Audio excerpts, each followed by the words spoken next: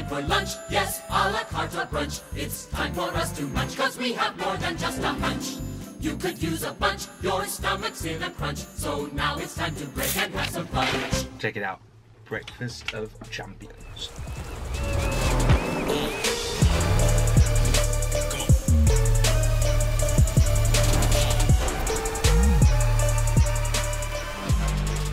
What's up, guys? You guessed it. This week's episode is all about food. It was always going to be a good episode. I always said the Great British Swim, it's just a giant eating competition with a little bit of swimming thrown in. But first, a quick update of whereabouts we are. Turns out the east of England is stunning. I had no idea. When we were looking at the Great British Swim, Devonshire coast, everyone was like, it's going to be stunning. Scotland, amazing. The Irish Sea. And in my opinion, the east coast of England wasn't really given much airtime, but just amazing from Hartlepool, Whitby, you know, to Scarborough. The people, the cliffs remind me of a little bit of the west coast of Scotland, but not as rugged and scary, like a little bit greener and softer, and also as well, like the fish and chips. Strong. Which leads me on to what is fueling the Great British Swim, and it changes daily. I mean, what I have right now is very different to what I had across the Irish Sea, which is very different to what I had, you know, in Scotland. It's really not an exact science. It's more this adaptive art form, and it's so fluid. But there are common themes, and those themes are, firstly, you have to hit your calorie requirements for the day. You know, we'll be putting around 15,000 calories away each and every day just to fuel 2 tides. On top of that, not only are you meeting your calorie requirements, but you also need to make sure you're meeting your nutrient requirements. So yes, your protein, fats and carbs, but on top of that, micronutrients, phytochemicals, enzymes, everything that's going to support your immune system, and making sure I don't have a day off ill is just so important. On top of that, it gets a little bit further complicated because, I mean, we were a week to 2 weeks in when I discovered all about salt tongue.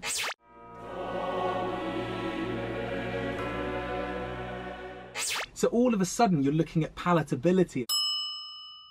You're making sure that of those calorie nutrient dense foods, your tongue is also able to tolerate whatever you're putting down your face. On top of that, you also have to understand about digestion, in that you can't have these incredibly high fibrous foods that require different digestive enzymes that will all be sort of swishing around in your belly when you're swimming for 12 hours. And then just to throw another curveball in on top of that, seasickness. So what I found is it's so important for me to keep hydrated, but at the same time, I don't want lots of liquids all swilling around in my belly at the same time. Oh, we'll have our cake and eat it. Oh, we'll have our cake and eat it. A few people on social media have been asking me to go into a little bit more detail when it comes onto the nutritional science of things. Firstly, when we were looking at fueling the Great British Swim, you have to understand your body loves fats and carbohydrates as an energy source. Your body is able to convert them into energy far easier than protein. That's why fats and carbohydrates are your energy yielding macronutrients. So that's why on here you'll notice a lot of nut butters. I won't even spread, I'll just eat this like yogurt. Superfood bites, literally. Everyone's swimming for 12 hours a day. Anything like granola feels like sandpaper on my tongue. I can't have it. So sometimes I just get the natural yogurt. Where's the spoon? When it comes to Red Bull and caffeine usage, I'm really trying to use it as sort of effectively as possible in terms of the effective minimum dose. Starting each day, each tide, quite often I'll be looking at 1 can of Red Bull, 80 milligrams of caffeine. So if I'm swimming for 6 hours on that particular tide and 12 hours throughout the whole day, I might need a supplement aid like caffeine. What I think is so often overlooked is also your need for vitamins, minerals, phytochemicals, enzymes, which is why I'm religiously having multivitamins. But on top of that as well, even powdered forms of super green shakes. Just because if you look at the broccoli, kale, spinach, and you were to try and get the same quantities that are contained in this bag, but you were to get them in their whole form, I'd basically just spend the whole day with just a mountain of broccoli just trying to chow down. So I will have them in whole form, but at the same time, powdered form is so often my best friend just in terms of digestibility. So ladies and gentlemen, that is what is fueling the Great British Swim.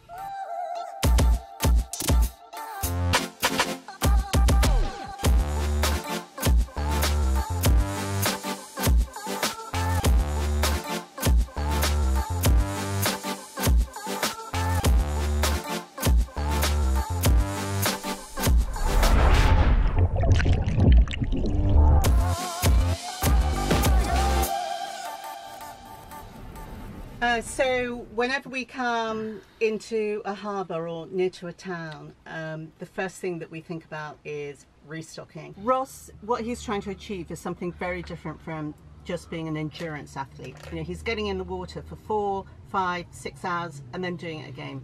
We were worried because he didn't carry any fat at all, it was all muscle. We weigh him every week. Everybody said he was going to lose weight, and we fattened it up. Ross really goes through phases of food. Right at the beginning, it was noodles. Noodles, like warm noodles. Noodles, there's just something about like warm noodles in your belly. I can't really describe it.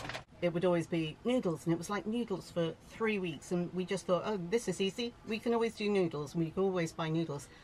Suddenly that was gone out the window, and it was porridge. Porridge with biscuits, and that was good, that was easy, and we kept on doing that and thought, yeah, no, he's swimming really well on porridge is the thing. And then it changes again. Actually, bananas have been consistent. He never ever doesn't want a banana. Sunshine, summertime, if DJ plays that song to blow your mind. Ooh, today, ooh, today, ooh, today, ooh, today. Ladies and gentlemen, I want to introduce you to the little known hero of the Great British Swim. The humble banana. Never really planned to eat so many bananas on the Great British Swim, but it was somewhere on the south coast that we discovered the most efficient fuel source was the banana, and that's when Matt started doing the banana tally that is up to 554 at the moment.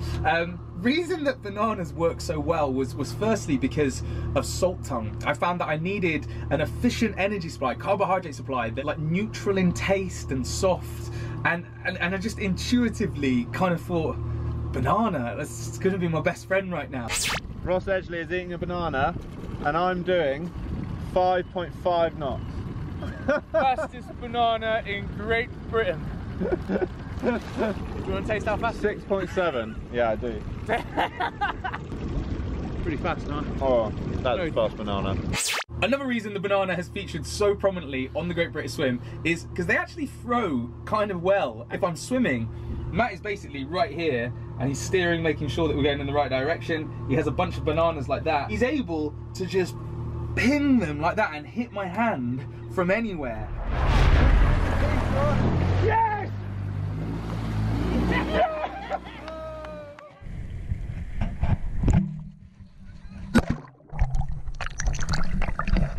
Thank you. So for all those reasons, the banana, I'll be eternally grateful to. Thank you. Morning guys, just woke up, it's midnight. Just had a cold pizza at the end of my bed.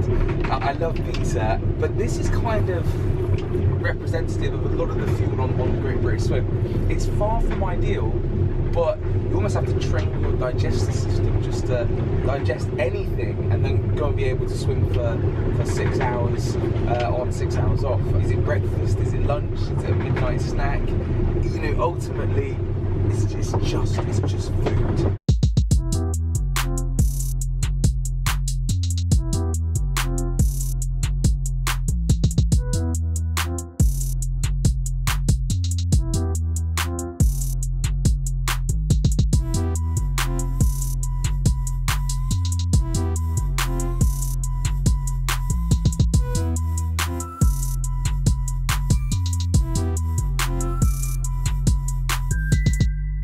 Okay guys, that's it for this week.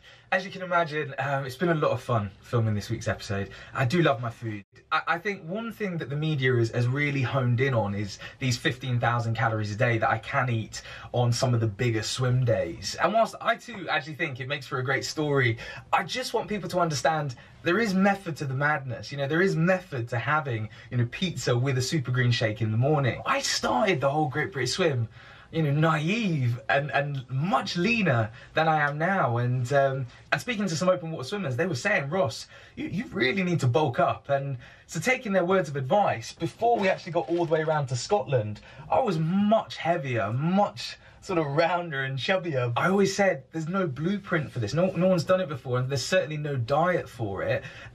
with retrospect, could I improve on it? Absolutely. And when I get back to Loughborough University, it's going to be amazing to throw around some of these, you know, training notes and nutritional notes, and we can all start to learn from it and understand how you could maybe improve on it.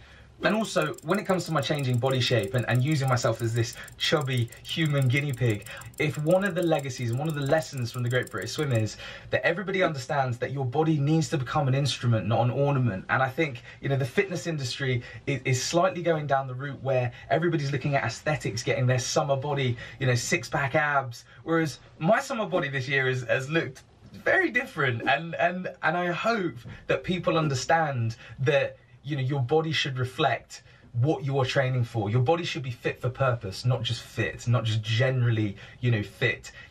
Turn your body into an instrument, not an ornament, and make sure that your body has a story to tell. So thanks so much for watching this week, guys. Hopefully, fingers crossed, touch wood, next week I'm going to be speaking to you from back in Lincolnshire, my home county. But don't forget, you can follow all of my progress on the Red Bull tracker, redbull.co.uk/Great British Swim. Until next week, I'll see you then.